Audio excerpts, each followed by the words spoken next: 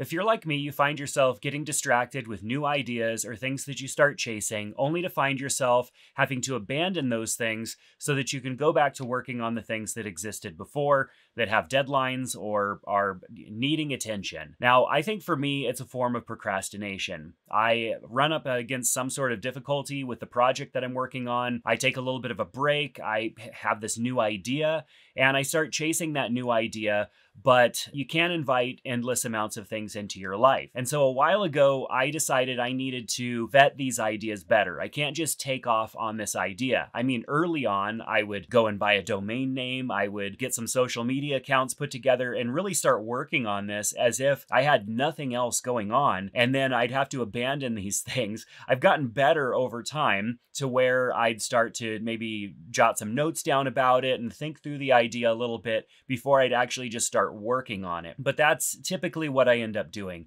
One way or another, I am using energy on some new idea that may or may not fit into the goals that I have that I had made previous to this moment of procrastination or escapism or whatever it is that I'm doing. So a few years ago, I developed what I call my personal impact filter, which was a document that I would go through and I would check some boxes and assign some scores to how this would align with how it would affect my life, my other work, and stuff like that. And I've used it, I'd say more than a handful of times. I've used it several times, but I have to make the decision to use it because it's a document. I have to either print it and fill it out, or I have to open up the Word document and start using it. And I just don't find myself gravitating towards that because the excitement of the new idea is simply too much. However, I use AI for a lot of things now, and I've recently been using AI to help measure things against my goals and my mission, and it's been a game changer. And so I'm going to show you exactly how I've set this up, but let's first start with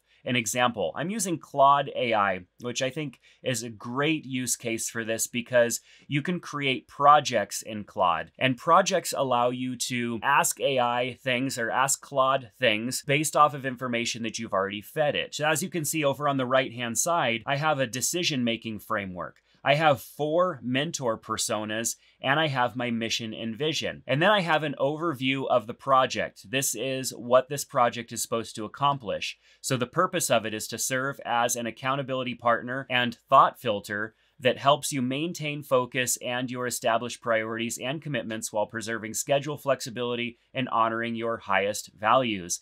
And then there are primary functions of it. You can see this is quite a document. I've got my highest priorities, my established focus areas, and that's business, just continues to go on with that.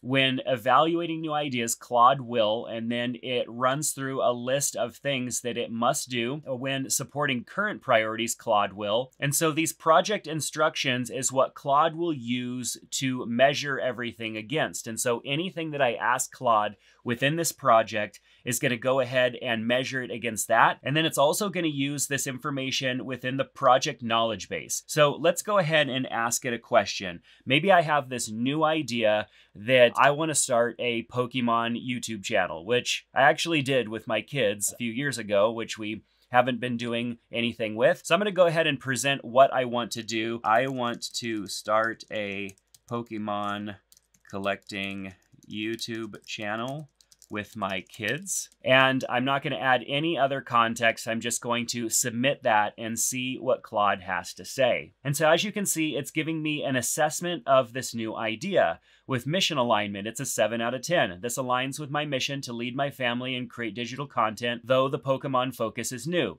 Schedule impact, potentially yes. If properly scheduled, this could preserve flexibility. Highest priority effect, positive. This directly involves family time and creates shared experiences. Focus area fit. This overlaps with my other YouTube channel's focus areas, though with a new subject. Distraction check. This appears to be a genuine opportunity to combine family time with content creation, something that I'm already doing, and something that I want more of, more time with my family. So it's also evaluating how much of an impact this might have on my life. There's definitely a recurring commitment as I attempt to build traction that can take a little bit of time, requires mental energy like learning Pokemon, emotional energy, patience with my kids, creative energy, content planning. And so it's letting me know everything. All I told it is that I want to start a Pokemon collecting YouTube channel with my kids, and it's giving me all of this information. And why is it able to give me all of this information? And why does it sound like it already knows and understands me? Well, first of all, I have my mission and vision that I've added here. So I have my mission and my vision statement that I've added. I also added a decision-making framework, and that has quite a bit of information. This decision-making framework is for new opportunities. And so it asks to generate an initial quick assessment. And the purpose is to quickly determine if an idea deserves deeper consideration. Now, I also have added mentor personas because I want to be able to ask specific questions and have it lean on a specific personality type with a background that can give me insights and information. So, for example, a business growth persona. This business growth persona, I actually had Claude generate for me in another chat. And the way that I did this was that I asked Claude to generate 4 different personas in 4 different categories. And I gave some of the values and educational background that I wanted those people to have. It then generated me a bio with a bunch of information about that person so that when Claude gives information to me, it's basing it off of at least one or maybe more of those personas. So I could ask it questions like, I want to go film a documentary on the road about solo life as a husband and father. And then I could hit submit. I don't even want to know what this is going to come back with. It's probably going to be hilarious, but let's go ahead and see what it says. Mission alignment of 5 out of 10. While it relates to the family content, the on the road and solo aspects seem potentially contradictory to your mission. Leading my family with integrity and purpose. Schedule impact. Being on the road would significantly disrupt your flexible schedule and ability to be present with your family. Highest priority effect, negative. This would take you away from your family. Focus area fit. This partially fits your personal YouTube channel, but introduces a completely new format. And so it gives me a whole bunch of information to consider. Basically is giving me not a hard no. It's not saying don't do it, but it's giving me feedback that allows me to make the decision like, oh yeah, this probably isn't a good idea. While that would be a really cool experience, I'm just not in a position in life right now to be able to do a solo trip on the road as a husband and a father. Like, that doesn't make any sense. And so being able to ask Claude this information within this project that has predetermined context, I'm able to get a good report back with insights and information about whether or not I should entertain a new idea. So this is just one example of many projects that I have set up. So for example, I created a project for my company Hill Media Group so that I can generate things like contracts, proposals, and stuff like that from within Claude. But I also want it to measure against whether or not this client would be a good fit. You see, it's very easy to take on new clients because somebody has an interest in having you do work for them, and maybe they don't necessarily fit the type of client that you want. I've been doing this long enough that I want clients that are going to work well with me and that I could provide good value to. And so I want to be able to measure that against the type of business that they are, their goals, the things that they're trying to achieve, to make sure that I'm actually able to fulfill those needs for them. And then also what their budget is. And so I have a bit of information that I have over here on the right-hand side. For example, the mission and vision and core values of Hill Media Group. I also have some customer personas. And so I have a nonprofit customer persona, a service-based business persona, and an online business persona. And then I also have a bunch of project use cases that I've added in as well. So let's run one of these as a test and have it generate a proposal and see what kind of output it has. So let's look at an example. I'm going to go ahead and paste in local auto body repair shop, needs a new website, social media marketing, and email marketing automation. Their budget is $1,200 and ongoing services is $50 per month. And let's go ahead and send this off and see what kind of response that I get back. So it's helping evaluate this as an opportunity against my mission, vision, and target personas. So it gives an alignment analysis. So it says, based on the information you provided them needing and what their needs are, with the budget, they've identified some misalignments. First of all, there's a budgetary mismatch. My ideal price point is that, and it's quite a bit higher than what they have available. They requested services that fit within what I can create, but it mentions that if I take on all of these, it might be difficult to deliver profitability for me at the proposed budget.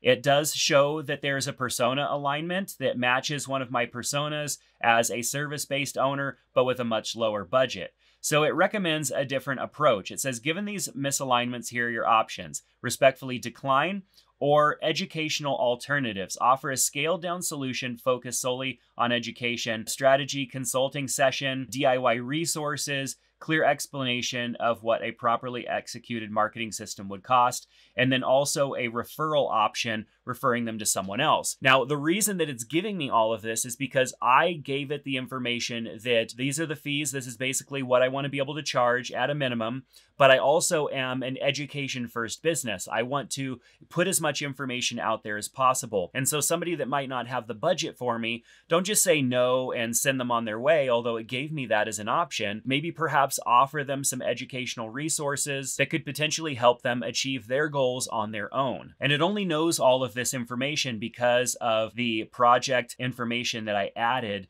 for Hill Media Group. Now, if I came in here and simply said the client increased their budget to match my minimums, please create a detailed proposal. And now Claude is going to go ahead and generate a proposal. And as you can see, it's filling out everything that can be expected, even more information than what I provided, which I may have to go in and adjust. It's even bringing in information about my company and basically creating a very detailed proposal. You can see I've got an executive summary. Thank you for considering Hill Media Group. It's giving me information there that kind of opens up the proposal.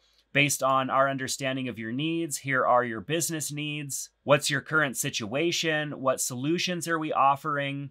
And what the costs are there, what the implementation timeline is, the expected results, a breakdown of the initial investment, our guarantees, next steps, and then an about section for Hill Media Group. Now, this definitely would need some tweaking to make it specific, and if I was trying to put together a proposal, I wouldn't be so vague with my instructions. I'm being vague right now so that you can see how much work Claude is doing on its own based off of the information that I had pre-fed it in the project instructions. So this is a huge time saver for me. I'm able to use Claude as an AI agent to create documents and content for me that are in alignment with my core values. So personally, I'm able to create anything within that project that I need, and it's going to measure it against my mission and vision, my core values, and it's even going to utilize identity information from those personas that I've created as well when I need resources and help and accountability. For my business, I'm able to create documents, measure things against the core values, able to make decisions based on how I have structured and where my focuses are as my business. And also not just so that I can say yes or no, but so that I can say yes and have detailed information to move forward, or I could respectively say no, but not leave somebody high and dry and give them additional information so that I can educate them and help them move forward in a different direction. Claude.ai is really changing the game for me, and I'm discovering new ways almost every single day on how I can utilize it to be more effective and think faster. It's not that I couldn't create all of these things on my own, it's that it would take a lot of time for me to think through all of these. And I mean, you could not do this in the matter of seconds like you can with Claude. It would take me days probably to think through all of this stuff, and lots of revisions and lots of going back and forth between different documents and having to remember things that I might have forgotten. Claude.ai is solving all of that for me. So I want to make some of these prompts available to you, some of the things that I have put into these projects. I want to make those available to you. So if you go down to the link in the description below and click on that link, I will provide you with prompts that will help you create the different documents that you need. I didn't handwrite any of these. I fed Claude information and it generated all of them for me. I then put them in the project, and then I'm now using that generated information to measure decisions, ideas, thoughts, all of that stuff up against, and it's saving me a ton of time and helping me be more productive. So if you want that, check out the link in the description. If you found this video useful, give it a thumbs up, subscribe to the channel, and we'll see you back in another one soon. Take care.